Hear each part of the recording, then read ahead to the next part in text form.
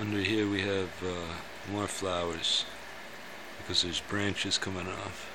And basically buds. It'll kind of like where a leaf will come off the stem, and then it'll just keep growing. It's not too easy to get in there because everything's all tight, but that's pretty much it. We have here a group of 3 and another group of 3. Now here, these ones are turning yellow. If this happens and the plant otherwise seems okay, you can just leave it.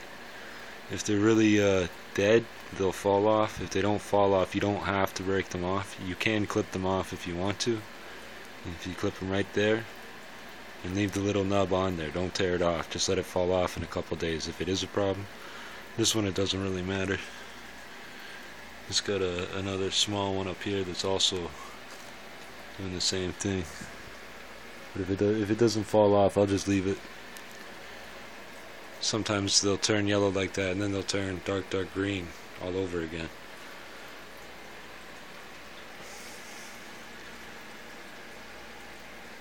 This one here shows the branching. I let this one just branch out because it just really wanted to.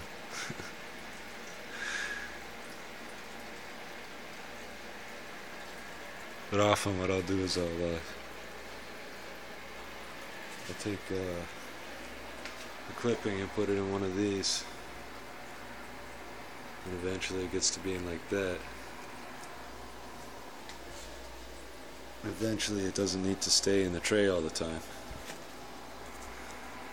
They get bigger and bigger. Here's a bigger one, a square pot.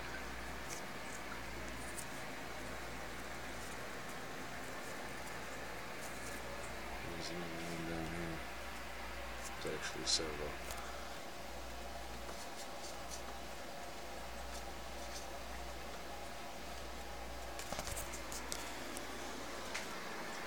Once they're big like this, they don't necessarily need to stay wet all the time. But you can leave the tray full like this. What I've been doing is swapping the pots back and forth.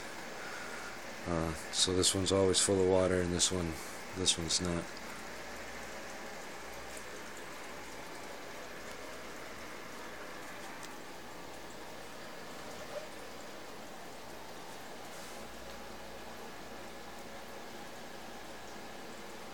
And then when I do water them, it's right in the corners like this, right out to the edges. It's really as much as it needs.